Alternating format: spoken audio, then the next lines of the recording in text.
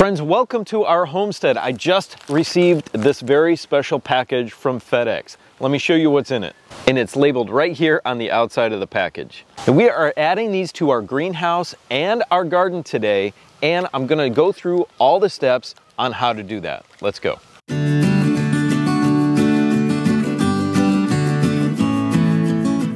Now I know what you're saying, adding insects to the garden, that's crazy, but not if they are beneficial insects, which are going to eat a majority of the other insects, hopefully. And that's going to be dependent on how many beneficials you have in the garden. First, you want to create an environment that is good for them. That means just an overall decently healthy garden or an opportunity for them to eat a lot. So the green lacewing larvae that I have here in this package are some of the most voracious eaters out of all the beneficial insects. When you think of aphids in your garden, you think of ladybugs eating them, and they're good, but a green lacewing larva will eat 20 times more aphids than a ladybug will. Green lacewing larvae will eat not only the aphids, they will eat thrips and mealybugs and spider mites. They will eat scale insects, other insect eggs, and they will also go after small caterpillars. The adult green lacewing will feed on the honeydew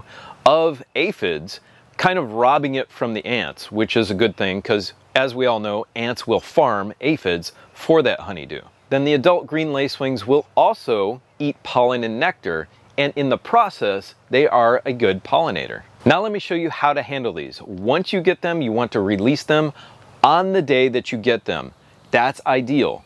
For us, we didn't have time yesterday. It was delivered in the middle of the day, but we are releasing them the next morning. You will receive the package overnight mail in a cool, dark pouch. If you can't get to it that moment, then please keep them in a cool, dark place in your home. Don't worry, they're not getting out, so there's no issue with that. Don't open the package in your home or anywhere else. Wait till you get out in your garden to open it up. Now, I got these from a company called Arbico Organics. They grow a ton of different beneficial insects that you can purchase for your garden. This is a great alternative for spraying and for certainly pesticides. If you want to keep your garden healthier, I'd recommend doing something like this. When you get your package ready, you're going to open it up. What we're going to do is gently tip this around. And that's kind of mixing up the medium if it did settle in shipping. And just gently, don't agitate it, don't shake it. Just gently roll it around and get things kind of mixed up a little bit. I'm going to put these back in the package for a moment because there's something that you need to do before we add these onto the plants. And that is to give our plants a quick hose down. So what does hosing down our plants do for us? Well, it gives the opportunity for the medium and the eggs in that package to stick to the leaves instead of just kind of fall off. What it does is also raise the relative humidity for the larva. And in this case, with the green lacewing, they like a little bit more humidity and moisture. And what we're gonna do is just sprinkle a little bit on some of the leaves. You wanna spread them around the garden on the different plants that you want to treat. And if your individual plants are not touching one another, put it on each individual plant because the larvae will have a difficult time transferring from plant to plant if they are not touching. Now, a lot of the times we do have problems with whiteflies on our pepper plants, so I'm going to put some of the green lacewings here. And if you didn't see in our previous video, we put out these sticky traps so that we can look to see what type of insect we are combating on our specific plants. Now, I have caught some random things here like these flies, and I'm not sure what they are.